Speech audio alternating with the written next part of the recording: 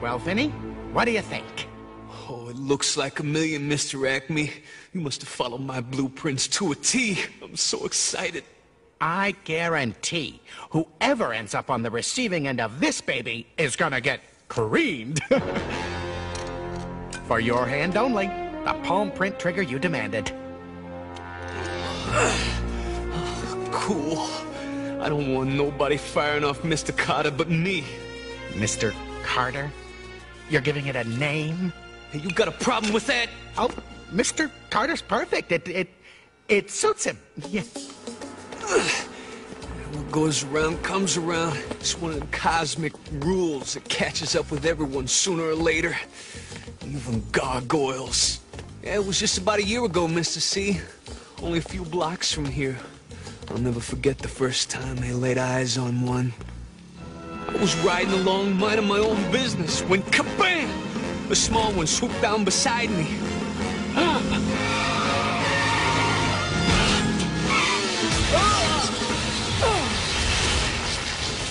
Of course, it didn't faze me none, but somehow, the creature managed to snatch my wheels right out from under me. And can you believe it? Turns out he didn't know the first thing about motorcycles. And my beautiful bike went up in flames, and that good-for-nothing gargoyle just flew off. I told my story in court, but the judge thought I was intoxicated. That gargoyle not only cost me my bike, he cost me my driver's license. This is our lucky night, Mr. C. Can you believe it? I found the big one! I'll never forget the first time I laid eyes on the monster. I was working security for Cyberbiotics, stationed aboard Fortress 1 the night he attacked.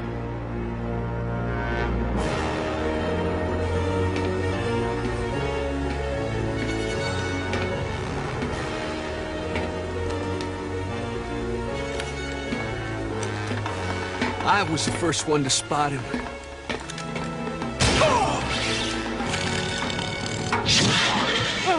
Naturally, I put up a terrific fight.